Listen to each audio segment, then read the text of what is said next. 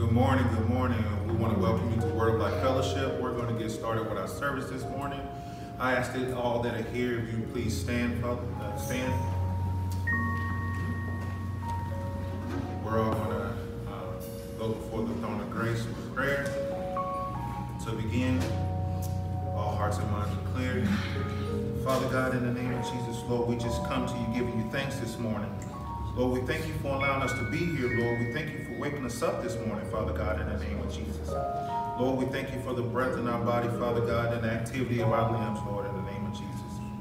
Lord, we just come here and we stand together, Father God, in the name of Jesus to give you thanks. Lord, but we also offered a petition of prayer for our bishop and our pastor, Father God, and the leaders of this house, Father God, in the name of Jesus. Lord, we just ask you to be with them today, Father God, in the name of Jesus. Lord, we ask that you just breathe a breath of life into Bishop right now, Father God, as he prepares to play the saxophone and preach the word that you've given him, Father God, in the name of Jesus. So, Lord, we just ask you allow the Holy Spirit to just be with him, Father God, in the name of Jesus. And camp your angels around him, Lord, in the name of Jesus. Lord, we just ask that you just allow your Holy Spirit to stand guard at the door, Father God, in the name of Jesus. And every person that enters into this building, Father God, in the name of Jesus. Lord, we just ask you to just allow your angels to just surround them, Father God, your Holy Spirit to be with them. Lord, we just ask you to just touch their hearts right now, Father God, in the name of Jesus. Break up the stony ground of their hearts, Father God, to receive the word that's going to come forth today. Lord, we just ask you to bless everybody here in a serving capacity, Father God, in the name of Jesus. Lord, in the name of Jesus, where flesh wants to reside, Father God, we just ask you allow the Spirit to go forth, Lord, in the name of Jesus. Lord, we just ask you to whatever we do, Father God, that love is what motivates us, Father God, in the name of Jesus.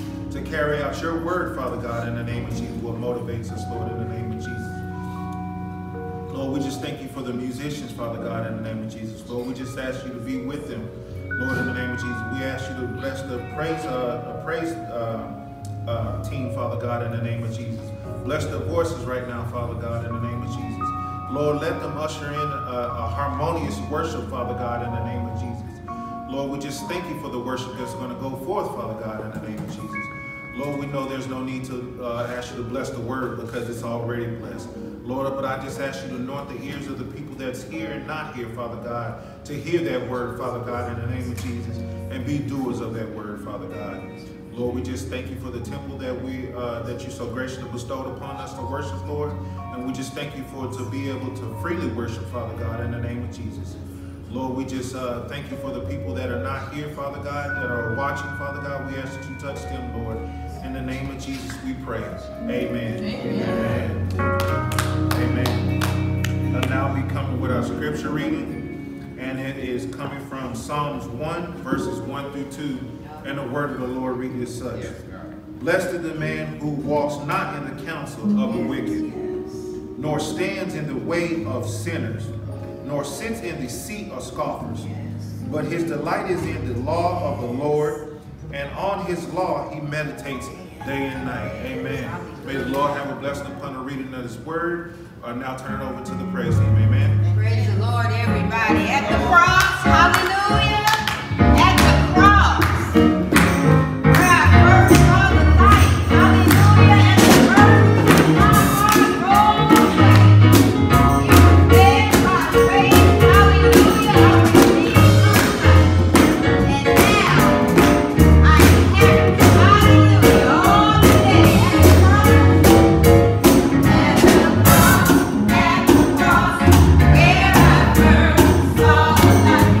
And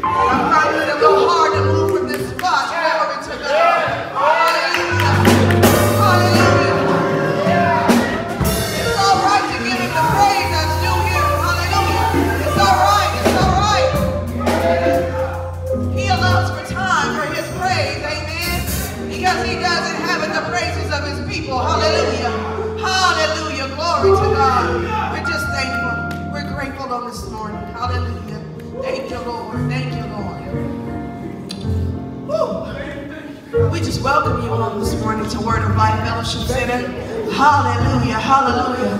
Where the Spirit of the Lord reigns supreme. Hallelujah.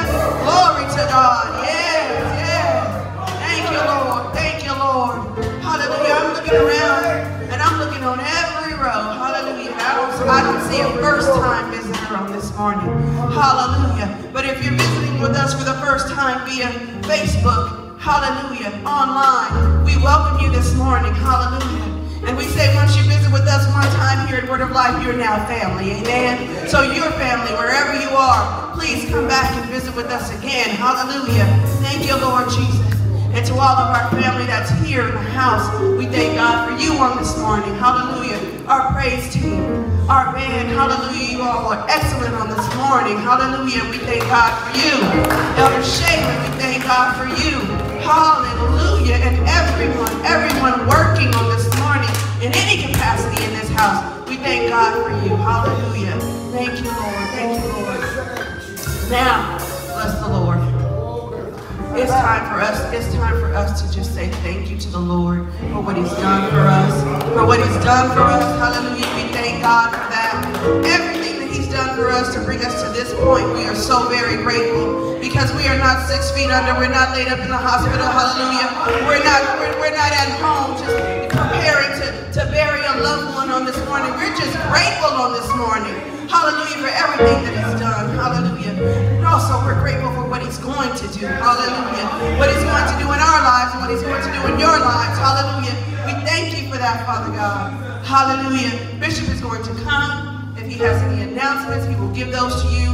He will say happy birthday to Deacon Shepherd, who turned 85 on yesterday. Amen. Hallelujah. Glory to God. Amen. Amen. Amen. And to our very own Deacon Bobby, who turned 71 on yesterday. Hallelujah. God has truly blessed us with some generals in the faith. Amen. Hallelujah. Glory to God. So we're just grateful. We thank God for all of you.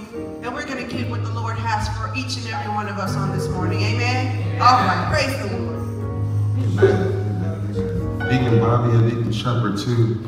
Bookends for More Than Life. I told Deacon Bobby, they too the hard way. Glory. They love on us. They're patient with us. They beat us up a little bit. And we're grateful for all of that. So happy birthday to our young men, Deacon Bobby and Deacon Shepherd. Amen. Deacon Bobby's at home today. He's at home, he's fine. He's taking some precautions from his doctor, and he's okay. But I sent him a text yesterday, and this is just how Deacon Bobby and I talk. I sent him a text, and I said, hey, I said, happy birthday, Tata Deacon. His grandkids call him Tata. And he says, oh, well, I'm over 70. I don't really celebrate birthdays like that. I said, well, we just praise God that you're an OG Vato Loco and you're still here. And he responded back, Orale Carnell. That's my brother. Deacon Bobby's big guy. I was in the office and I heard, and I knew it was him when he pulled up, because I heard a hog outside. And Brother Michael's a friend of mine, and he's been here 2 weeks in a row now, and he has that Harley that's outside. I bring that up because, amen, I bring that up because if you were at the police forum, you heard me ask openly if I could ride the bike. And trying to convince my wife to let me have one just one day. I know there's a safety issue, so I'll just park it in the garage and go out there and just rev it up every once in a while and go back in the house. But I was watching, I flew around and watched Wild Hogs the other day, and I just fell in love with it again, so I want to bike. But it's so good to see you all this morning. Yeah, Sister Wright and Brother Antoine, good to see y'all. Good to see y'all. She's another one that's gifted to sing. That's in the house. And I believe that as this thing starts to kind of shift a little bit, that we'll start to have our voices back. Sister Michelle is another one. Sister Latoya is another one. I believe that as this thing starts to shift, our voices will start to come back and we'll be able to do what we do. I'm not going to take offense to the Falcons mask this morning. I'll let him slide with that one. But we're so grateful to see them. Listen, it's just fitting that we have a powerful worship this morning.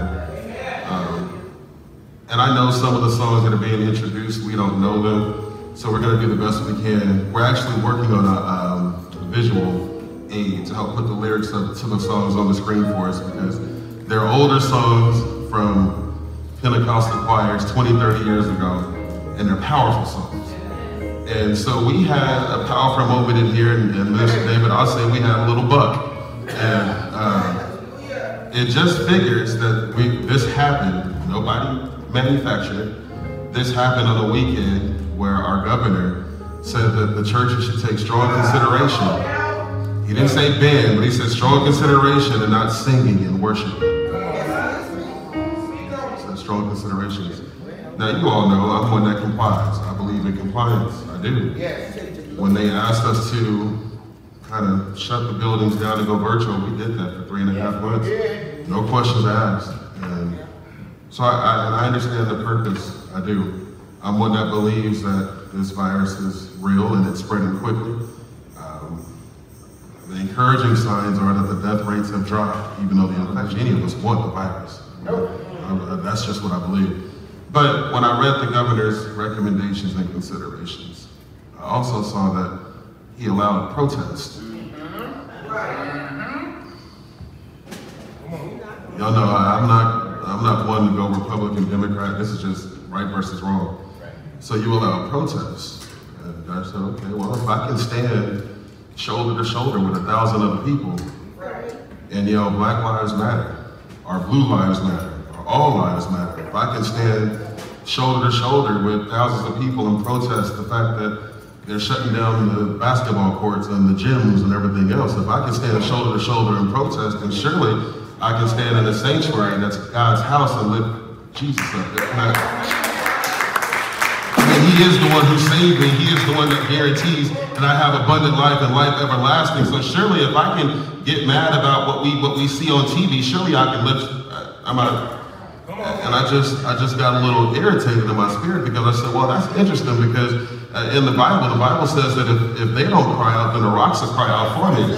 So if worship is your problem, try to shut us up if you want to. The rocks don't cry out in Sacramento.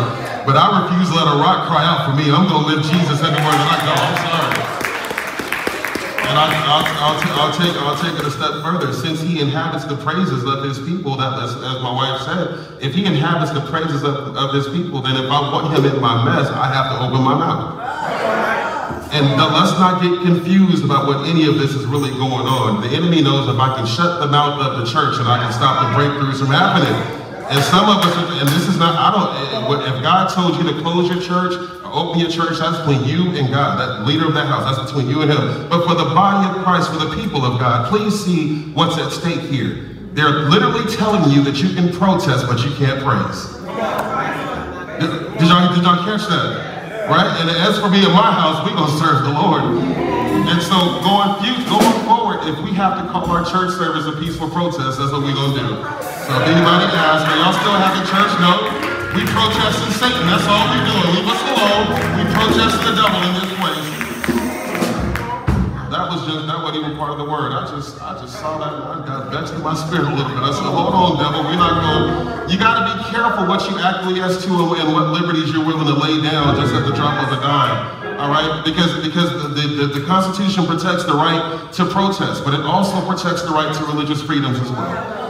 And so at some point, I understand that if we don't want to come in here and congregate, I get that because the virus is real, but you may stop me from assembling, but you will not stop me from worshiping.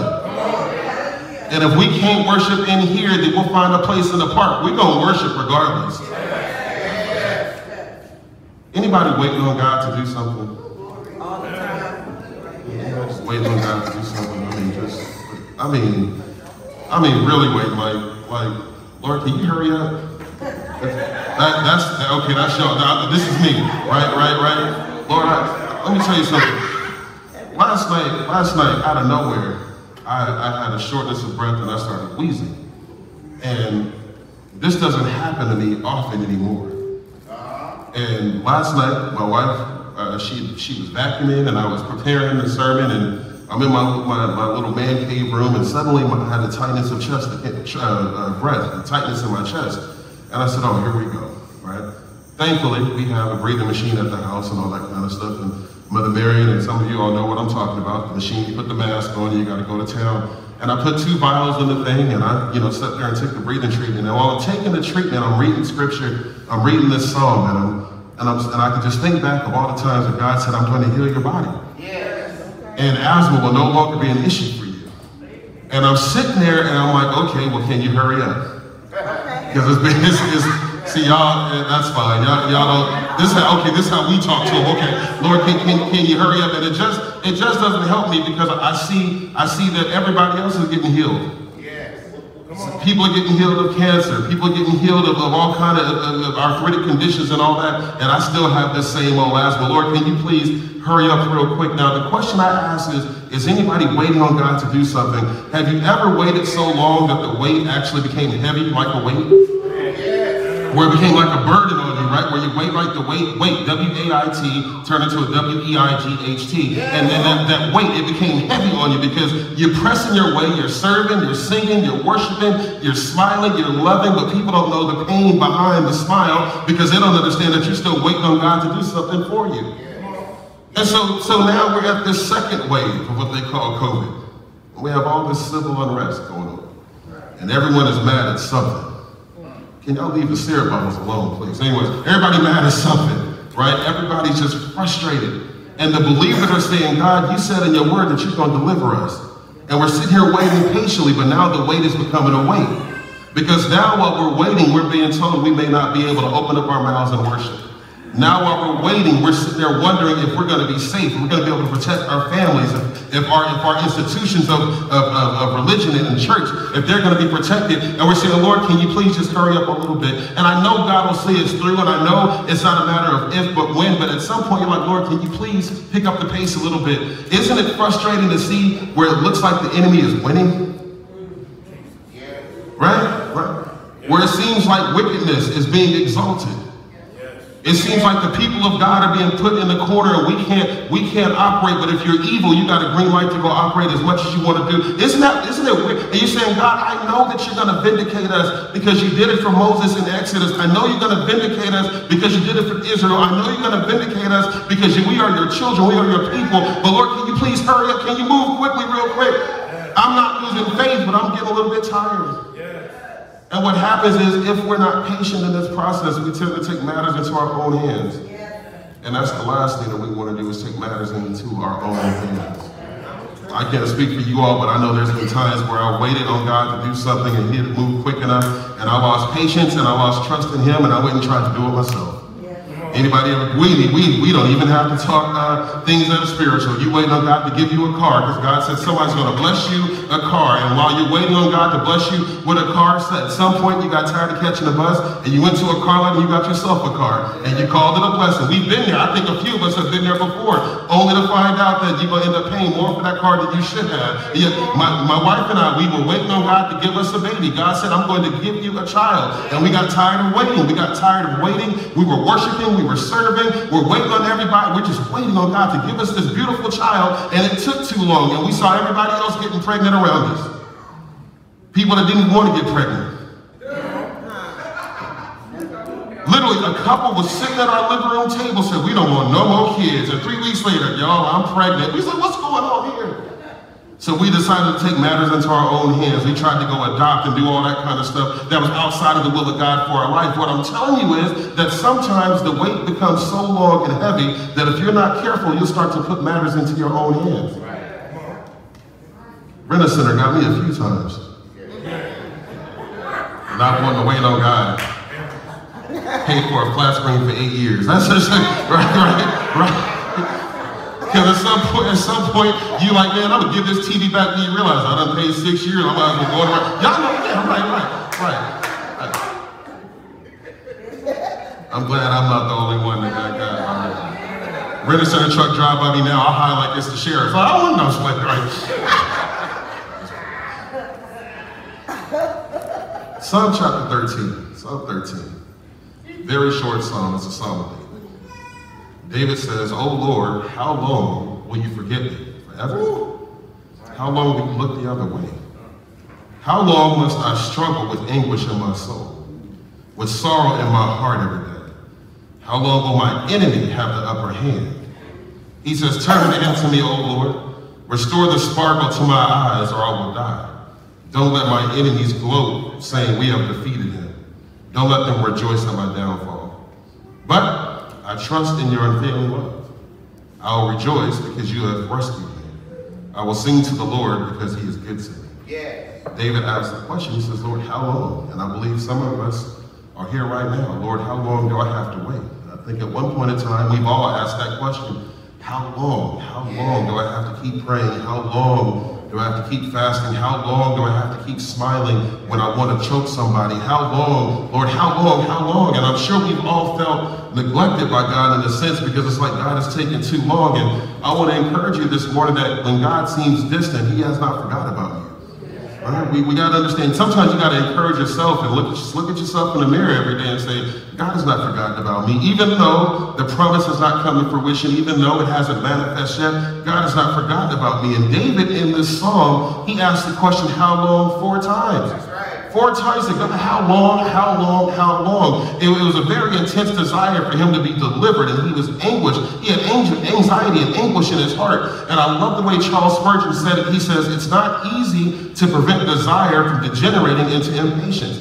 Charles Spurgeon said, look, it's really natural. It can happen where your desire becomes so strong, it develops into you being impatient. Right? We talked about that, right? We're waiting on God to do something and we get impatient and we take matters, into our own hands. And so Spurgeon goes on to say that if we're not careful, we'll develop a murmuring spirit. Y'all know what a murmuring spirit is? In Numbers chapter 13 and 14, you remember when Moses, when they sent the spies out to the land, and the 12 spies went out, and 10 came back and said, we can't have that land, it's too big, the giants are too big, it's too dangerous there. And 2 spies, Joshua and Caleb, came back and said, no, if God said we can have it, we're well able, we're going after it. But after that, people started to murmur. Murmur meant gossip. Murmur meant say bad things, say things against the will of God. And what Spurgeon was saying was, look, if you're not careful, your desire will turn to impatience, and then you'll start to talk negatively about your faith and your walk with God. What does that look like? Man, that preacher lied to me. God didn't say that. What does that look like? That happened in the old days. It can't happen for anybody now. Anybody ever been there, right? Right? And so this is what happens. And so David starts asking that question, how long, how long? And oftentimes we faint. We give up just because the trial was simply too long. We feel we can handle anything if we just knew when it was going to end. And so for me, as a leader in the church. In March 15th, 2020, I asked God, okay, we can shut down the services, but for how long? Y'all ever? Okay. Right. March 29th came, all right, God, we 2 weeks in. How long? Right. Yeah. April 15th, by that point, I'm no longer smiling. You can actually see the distress on my face because I just want to see some people. And April 15th, okay, God, how long? Then we get all the way to May. And so the impatience turned into me wanting to take matters into my own hands. Called Elder Franklin, called Elder Tinker. I said, all right, this is what we're going to do. If I can't tell her nobody, I'll tell her myself. So I said, this is what we're going to do. We're going to go to Kmart in the parking lot, and we're going to have a service right there. That's what we're going to do, yeah? It's outside, can't nobody put no restrictions on it. We take issues down and all that kind of stuff. And got impatient. Didn't we talk about that? And I said, that's what we're going to do. 2 weeks later, Kmart closed down because somebody bought the building. That's right. Come on. And they didn't just shut it down, they shut the parking lot off. You can't even go through there, right?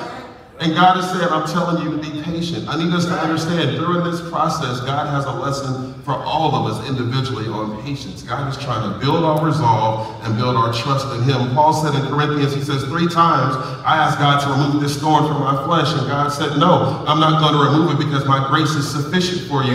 What Paul taught us was when I came to the end of myself, that's really when I found the beginning of God.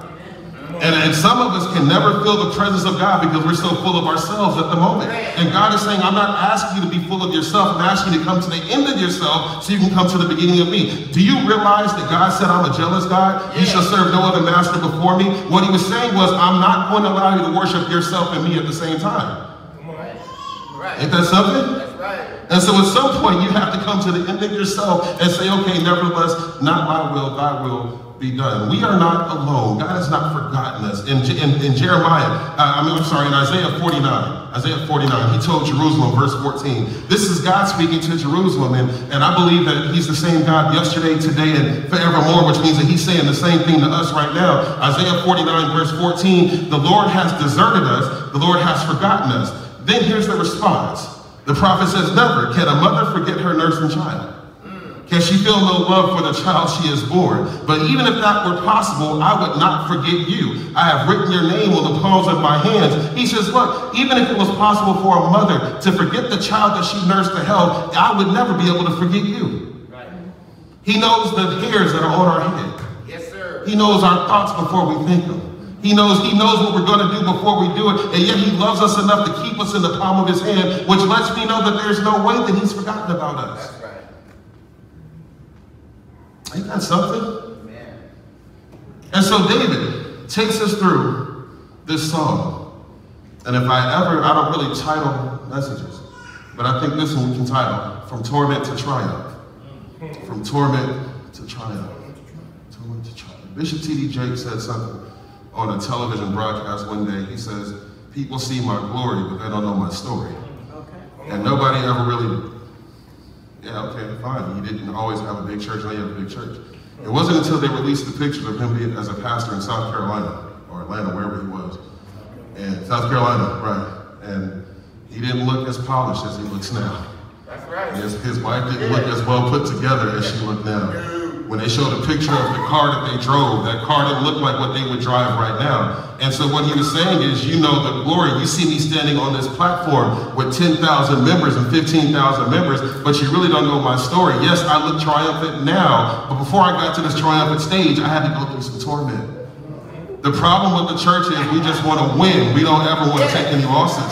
We just want to win. We don't ever really want to struggle. But Paul told the church in Philippi, he says, look, I want to know him in the power of his resurrection. He says, I want to share in his suffering. Do you know what sharing in suffering means? What that means is the grueling process that put Christ on the cross. I want a piece of that. How many of us, really, I mean, we can be real with ourselves. How many of us are really comfortable in suffering? How many of us look at suffering as this is a chance for me to get closer to Christ? Or do we look at suffering as this is God just picking on me? We give the devil so much credit. Ooh, the devil's busy because you keep employing him.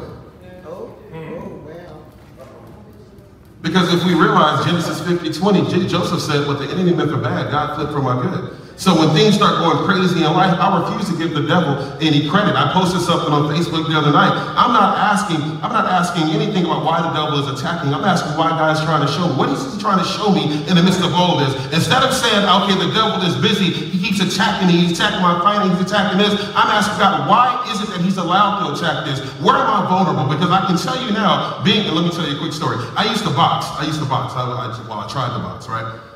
I tried to. Oh, Lord. I found out that boxing wasn't the same as fighting. Yeah. No, really. When I was growing up and out through college, I was known to I would throw hands in a minute, and I thought that because I could throw hands on the street, that I surely could do it in the ring. I just knew I could. Nobody told me. No, I wasn't ready. Nobody told me. And so my friend Lewis and I, he might be watching. Lewis, if you're watching, I'm telling on both of us. My friend Lewis and I, Lewis is a big boxing fan. He says, hey, there's a gym in Cathedral City, a boxing gym. It's only $25 for the year. We can get in and we can train. I said, oh, okay, let's go. So we get to the boxing gym. I walk in and the dude, the owner, he sees me. And he said, oh, your name is Kimbo. Back then, Kimbo Slice was the biggest, right? He said, you big black guy, you Kimbo. You go get in the ring, you go fight. And I said, okay, so they start us with drills, right? Punching bag. And when you warm up, you have to do 3 minutes in each section, right? So it starts with the punching bag, you gotta hit the bag. Then the bell rings, you go to shadow box. You go shadow, you box yourself. Bell rings, you go to the speed bag. And so he's watching me hit, he's like, oh yeah. He says, you know what? There's an amateur competition coming up at Agua Caliente. He said, I want you to get in it, you can win it. I said, well, I'm sure I can, I got hands. This was just, was it 5 years ago? This was just 5 years ago. It wasn't that long ago, right? I said, sure I can win. This is what I do. He says, okay. So all this time this week I'm training because I think that I'm going to go from 1 week of boxing training into an amateur tournament, just like that. So the tournament's on Saturday. Thursday, he says, big man, Kimbo, you got to spar. I said, okay. He said, I need to get you a sparring partner. He's looking around the gym and he gets somebody that's about half my size. He says, you gonna spar with him? I said, I'm gonna knock him in the next week, boy. That's what I'm gonna do, boy. So we get in the ring, they put my gloves on, they take me up real good. I'm in the corner. He says, when the bell rings, y'all touch gloves, go back to your corners, come back and fight. Okay, cool. Let's come back and fight. Y'all got in the middle of the ring, and he started bouncing. And I'm like, we don't do all that. We just, you know. I ain't bouncing, I'm just gonna throw. But while he was bouncing, the ring was bouncing. And so after 45 seconds of him bouncing and making the ring bounce, my legs got weak. Because you're doing this the whole time, right? And so from my corner, he says, Kimbo, throw a punch. I threw a punch, I had nothing behind it. He took it and smiled at me. I said, oh, he's real, okay. So we in the middle and we're just kind of going at it. And he fires off one and hits me right here, I'll never forget it. I think I said my social security number. I said something. I didn't get that wrong. I don't know what I said, but I said something. And he just, and I was like, you know, how you try. Okay, because, you know, I don't want to make it seem like I got hurt, so I'm trying to act like it didn't hurt. I'm like, okay, I'm good. I'm like doing all this, right? So we go back to the corner. And he says, okay, that's enough for today. He says, you're not ready to fight Saturday. I said, you think? He said, but look, here's the problem. He said, the problem is, it's not that you're not capable. He says that you're not recognizing where you're getting hit. I said, what do you mean? He said, he hit you 3 times in the same spot. Right. He said, common sense should have told you if the right side of my mouth is open, I need to cover the right side of my mouth, right? But because I was in the midst of the action, I was taking hits, I didn't even think to cover myself. I was too busy trying to fight myself. And this is what's happening with the devil. He's hitting us in the same place every time, and instead of covering where he's hitting, we're trying to fight. And so we give the devil way too much credit. Because at the end of the day, it's not that he is attacking you. He's supposed to attack you. That is his job. But Job lets us know that he can only attack what God allows. Right. So the question is not, why is the devil attacking me? The question is, why is God allowing this to happen in my life? Right. From torment to triumph. David asked 4 times, how long will you forget me? How long will you turn your back on me? How long will you make it seem like you're no longer there? I told you that God has not forgotten about you. He's allowing this situation, the situation that we're in. And I believe right now, this is the first time in my lifetime that everybody's going through something. I've never seen it like this before. Sometimes you have the Hatfields and the McCoys. Sometimes you have the haves and the have-nots. But for the first time in my almost 42 years, everybody I know, everybody across the globe is going through something. If it's not financial, it's health. If it's not health, it's job. If it's not job, it's just COVID. Everybody going through something. But David said in Psalm 27:13, I would have fainted. I would have thrown the towel unless I believed that I would see the goodness of the Lord in the land of the living. He said, I would have gave up a long time ago. He said, the only thing that kept me alive is the fact that I knew that I was going to see the Lord show up on my behalf while I was yet alive. He said, so then I want you to wait on the Lord, be of good courage. He will strengthen your heart. Wait on the Lord. Now notice, David said he will strengthen your heart. He didn't say he'll bring you out. Right. Because some trials are just going to be here for a minute. If you don't believe me, ask the woman with the issue of blood. She bled for 12 long years. And some trials have an expiration date beyond our understanding. So there may come a time where God has you in a trial that you can't pray off. There may come a time where God has us in a trial where we can't worship off. There may come a time where God has us in a trial where a good buck and praise around the church ain't going to change a thing. That's right. Come on.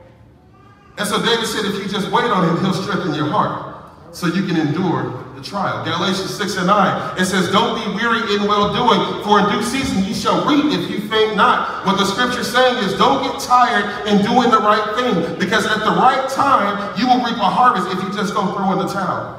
What if I told you that the enemy wants you to throw in the towel because he knows if I can convince you to quit, then I can convince you to walk away from your prize?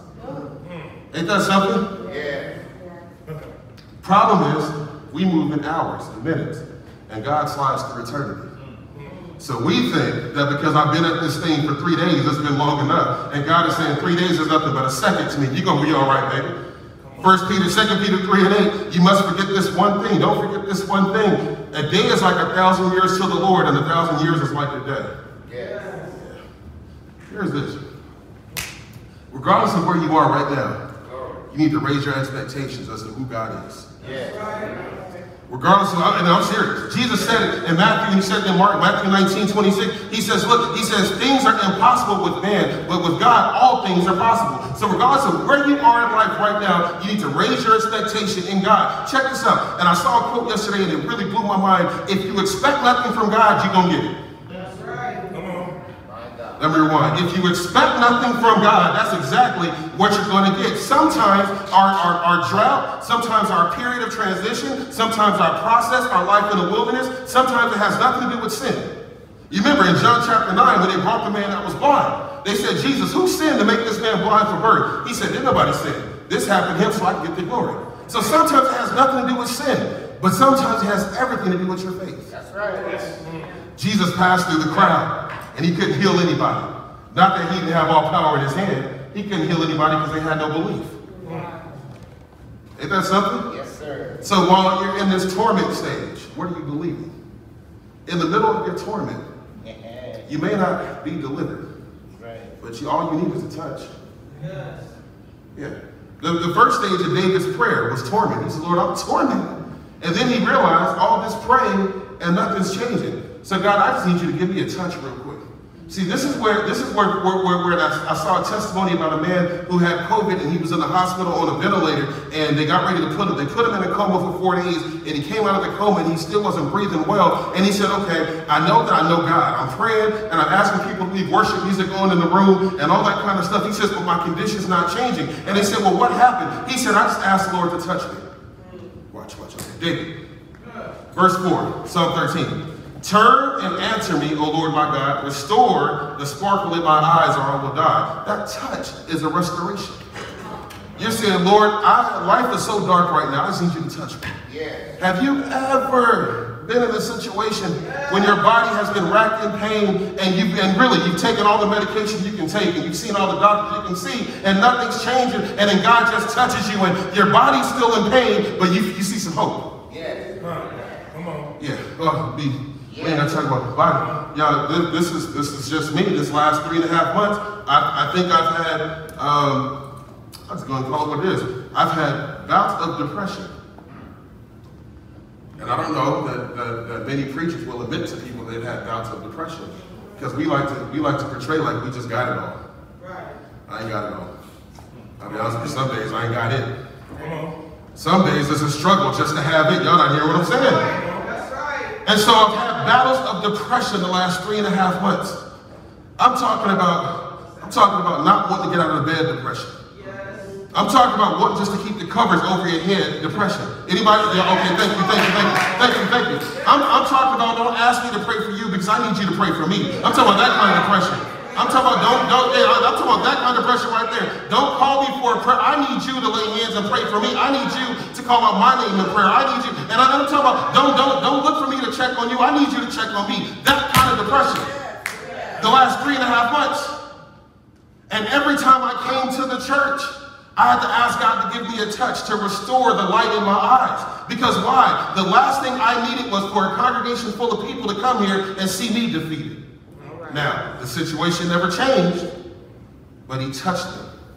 So I wouldn't have to look like what I was going through. Some of us sit in church every Sunday with cancer running through our body. We don't look nothing like we're going through because why? He touched us. Some of us are sitting in church every Sunday, going to work every week. Our mind is going crazy. We might even have the suicidal thoughts, but we don't look like we're going through because he touched us. Some of us right now sit in front of our kids every night with no money in the bank, with no food in the cabinet, but we don't show them what we're going through. Why? Because he touches us. And I'm here to tell you, if the situation does not change, all you need is a touch to give you the strength to get through it. Yeah. Psalm 116:1 says, I love the Lord because he hears my voice and my prayer for mercy. Thank you, God, you hear my voice, you hear my prayer. Mr. Governor, that's why I won't stop worshiping, because he hears my voice. But check out the very next verse. He hears my voice, and verse 2 says, he bends down to listen. Y'all don't know the power of that. My nephew, Elijah, you can see pictures of him from the last 3 years on Facebook Memories. Ever since he was 2, he's 5 now. Ever since he was 2, we were on a stroller. He would run up and just grab my leg. Oh, Shelly, grab your leg. I don't know what it is about him grabbing legs. He grabs legs and he holds on for dear life, and you just gotta like, boy, come on, let's go. And then when he feels like you're moving too quick, he'll kind of wrestle you so you won't go anywhere. And for the longest time, I would tell myself, boy, yep, this boy off. Something wrong with him. I don't know what's going on with him. Something weird about this boy right now. And I found out, we were on a stroller one day, and he was grabbing my leg, and I found out, I said, boy, what do you want? Uncle, you got $1? Come on. That's it, right? We're laughing. But he messed with me long enough until I bent down to see what he wanted. Right. The psalmist said, I love the Lord because he hears my cry. He said, and when he hears my voice, I bug him enough to where he has to bend down and hear what I need. And at that moment, he'll give me a touch. This is why I told you there's no way I'm going to shut my mouth because I need God too much in this pandemic. So if I got to call him with a mask on, I'm going to call him with a mask on, but I'm still going to call him. If I got to call him, I'm going to call him anyway. And so David said, I need a touch. He said, I'm in torment, I need a touch. And then finally, I'm just going to trust you. Yeah, I'm just going to trust you. Yes. Some trust in chariots. Yeah. My trust is in him. Yeah. I will look to the hills from which cometh my help. Yeah. My help comes from the Lord. Sister Michelle said, look to the hills, we're just going to be some hillbillies. That's what we're going to do. We're going to look to the hills from which cometh our help. We're just going to trust in the Lord. I love Brother Sarge, but I can't put my trust in Brother Sarge. Right. Because Brother Sarge can't deliver me from anything. He can pray with me, he can call on me, he can check on me. Brother Sarge can't deliver me. I love my wife with all my heart, but I can't put my trust in her because she's a human being, just like I'm a human being, which means that she's prone to mistaken issue, just like I'm prone to mistaken issue. Y'all can love me all day long, but don't you put your trust in me, because I'm a human being just like you are a human being. Don't let the collar fool you. Yes, I am called of God, I'm anointed of God, but when the oil is on me, I'm still a man. And so I'm going to put my trust in the Lord. Why can't I put my trust in my bishop? Because then if you put your trust in your bishop, at one moment in life, you may see him as a human being, and you may see him in all his humanity, and you may see him in a flawed state, which will cause you to lose faith in who God really is. So now, when you see your bishop, reverence who he is, but keep your eyes on the cross, because only trusting God will get you anywhere. And so David said, I'm going to trust you. Yes, Lord. He said, I'm going to trust you. I trust you because I trust your unfailing love. I'm going to read this to you from Paul in Romans chapter 8. We're just about through. And the other Tinker's going to get communion prepared, and we're going to go forward. Paul in Romans chapter 8. Can anything, verse 35, ever separate us from the love of God? Okay, come on. Does it mean that he no longer loves us if we have trouble or calamity, are persecuted, or hungry, are destitute and threatened with death? Verse 38, I am convinced that nothing can ever separate us from the love of God. Verse 39, no power in the sky above or in the earth below, indeed, can separate us from the love of God. There is not a pandemic that can separate us from God's love. There's not a dark time in our nation's history that can separate us from the love of God. There's not enough civil unrest in the world that can separate us from the love of God. But if you go back up in verse 37, I skipped it intentionally, he says, no, despite all these things, overwhelming victory is ours through Christ who lives in us. What Paul said is, if Jesus was able to go to the cross and go to the grave and defeat death, hell, and the grave, and he's alive today, trust me, you're able to defeat what you're in right now. But you're going to have to be willing to go through the torment and ask for a touch and then lean on his trust. Why? Why do I need to trust him? Because after he touches me, the condition may not change. My outlook will change. My spirit may be lifted, but I still might have cancer. The outlook may change. My spirit may be lifted, but I still may have to come to church next week and everybody not here. The outlook may change. My spirit may be lifted once he touches me, but I still may not have the money I need to do what I want to do. So that means that I'm just going to have to trust him. If he can touch me and change my disposition, I need to trust him to know that he'll deliver me out of this thing at the same time. Here's the last part. And this is for the people who don't understand, who think it's just okay to stop your worship and shut your mouth. This is for the people. Verse 6, chapter 13, he says, I will sing to the Lord because he's good to me. I will sing to the Lord because he's good to me. Yes. Mind you, David's situation had not changed at all. He's still in the middle of his pandemic. He's still dealing with torment after he got his touch, but he says, I will sing to the Lord because he's good to me.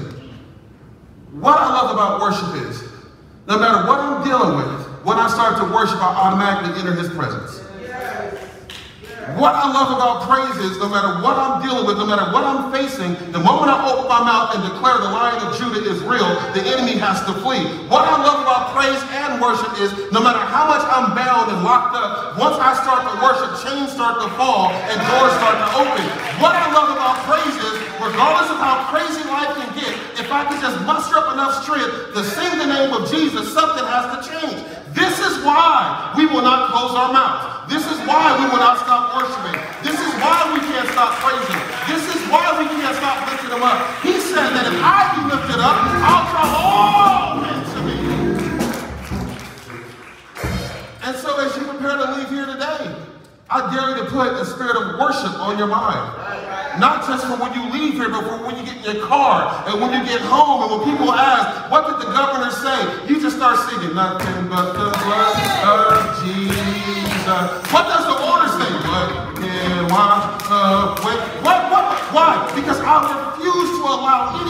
stop me from worshiping my God.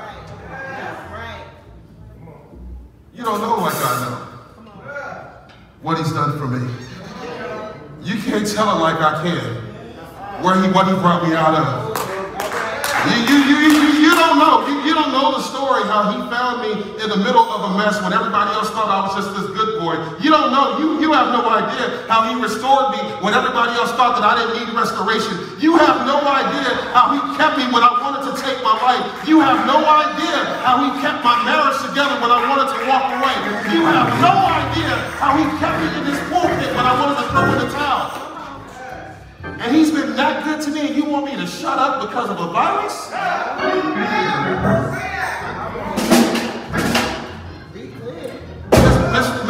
Mr. Governor, I present to you this case that COVID's not going away because of a vaccine. Come on. COVID's not going away because of a doctor named Fauci. The only way COVID's going away is the name above all names. So if you truly want the nation to be healed of COVID, if my people who are called on my name,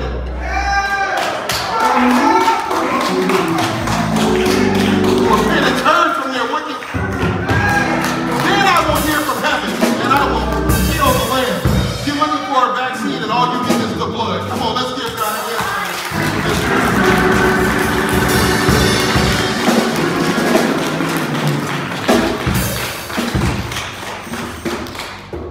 Y'all, my wife told you all that she had a week of all weeks, and I stand with her. We both had a week of all weeks, individually and collectively. Sometimes life happens outside, and it gets so overbearing to where you bring it into home as well. And so we've had a week of all weeks. But I praise God because he's good to us. He's good to us because he didn't smote us and take us out when we were acting a fool with each other. That's just the truth. Y'all better quit taking advantage of grace and thinking that he just loves us so much he's not going to get. Y'all better stop that, right? He's good to us because he gave us another day, new mercies on Sunday morning to get it right, to get it together. Never take advantage of the new mercies that you're given every morning. If you need reason to pay attention, look at the death toll in the country, not just from COVID, but from everything. There are literally hundreds of thousands of people who don't open their eyes every morning. But he lets you open yours. And then when you open your eyes, he breathed the breath of life into your body. And when he breathed the breath of life into your body, the blood was flowing in your veins, and you were able to get up and move and walk around and do what and then these are the things we don't need to take for granted. And this is why David said, I will praise God because he's good to me. Not because my situation has changed, but because I'm alive. And as long as I have breath in my body, there's a chance for God to show up and show out in my life. Whatever it is that you're dealing with, whatever it is you're waiting on God to do, please understand. Amen. That's it. You better praise the Lord. Please. He said, I'm waiting on God to do something. Yes. Whatever it is you're waiting on God to do, please understand. I don't care how dark it looks.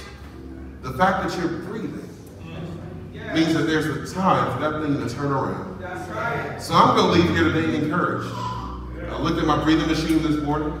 I said, we'll put you away when I get home. All right. If I put you away, I'm going to wrap it up and put it back in the cabinet from whence it came.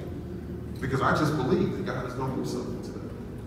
As we prepare to take the Eucharist, I'm speaking directly to those of us that have sickness in our body right now. If you read the scripture and meditate on what Elder Tinker's about to read, Paul lets us know that the bread and the blood actually can provide healing to our bodies. Amen. That this is just the truth. It's in the Word. And as you take communion, I dare you to shift it from a ritual and put some expectation on it. Shift it from its first Sunday that we're going to do this, to put some expectation on it. Sister Courtney, I saw you walk in gingerly. As you take communion, I dare you to put some expectation on it and ask God to touch your body as you consume the bread and the juice. Whoever else is in here, I'm going to do it myself, because even now I can feel my lungs trying to, do what they want to do. But I just believe. For everyone else that's taking communion, please do this knowing that you're doing it because you believe in the work and the atoning work of Christ on the cross. I'll take your cup.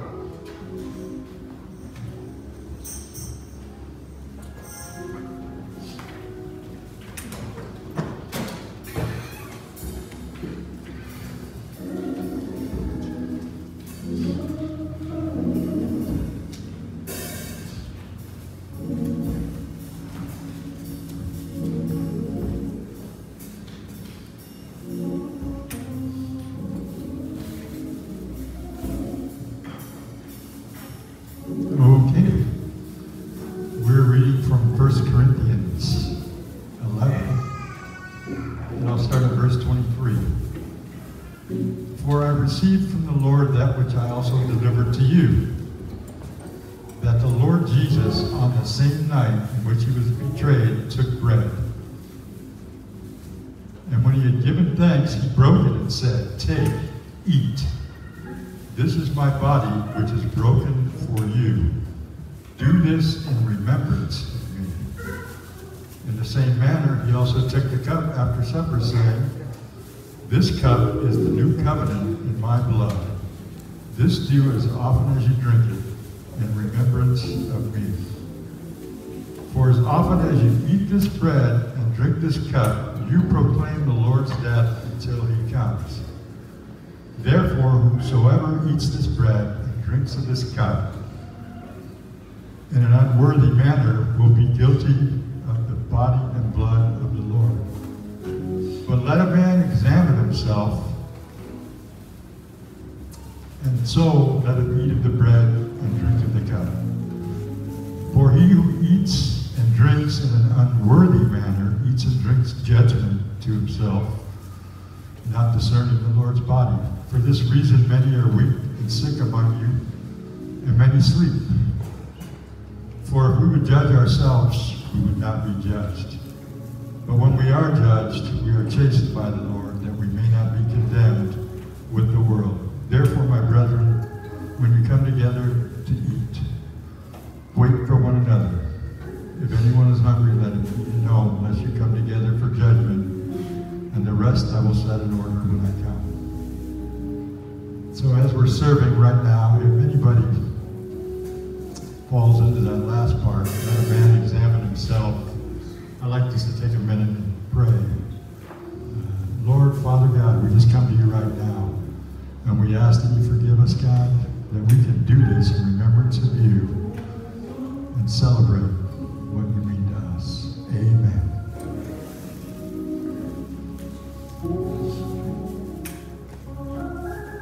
All right, now are you going to take it around?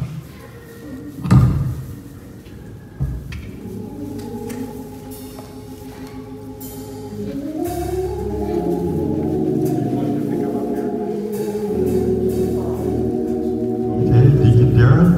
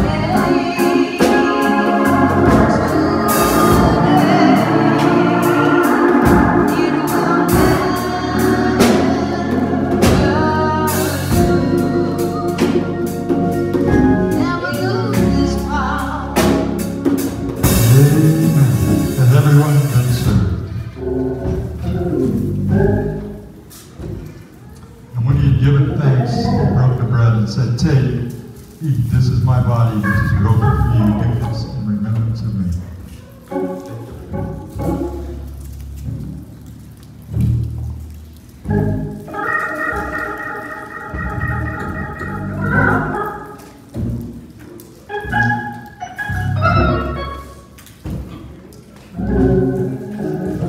And after supper,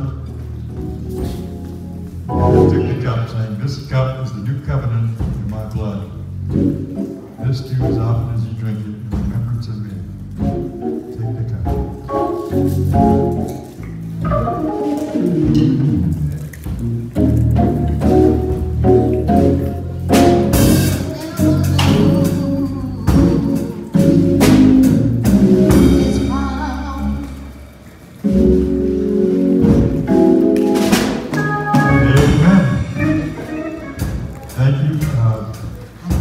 And I pray the Lord's blessing on you, and we'll be dismissed.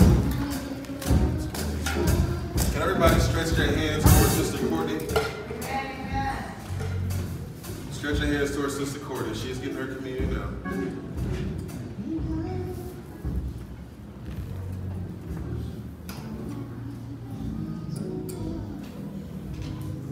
She got it.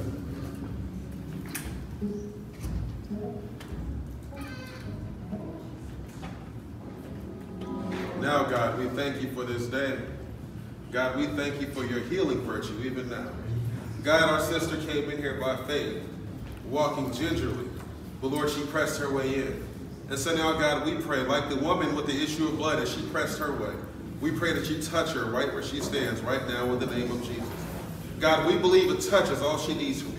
A touch to remind her that you are God. A touch to remind her that you are able. And God, even while her body is being healed, God, start to touch her mind right now. We plead the blood of Jesus over her body, over her mind, God, and we speak peace to her mind while she waits for that healing. God, as she walks out of this place, she's walking in trust. And as your word says, as they went, they were healed. So God, as she goes, we speak healing over her body. We speak peace to her mind right now in the name of Jesus. And God, we thank you because by faith, she participated in the Eucharist. So by faith, her body shall be healed. In Jesus' name we pray. Amen. Amen. Grace and peace to you all. See you Wednesday night.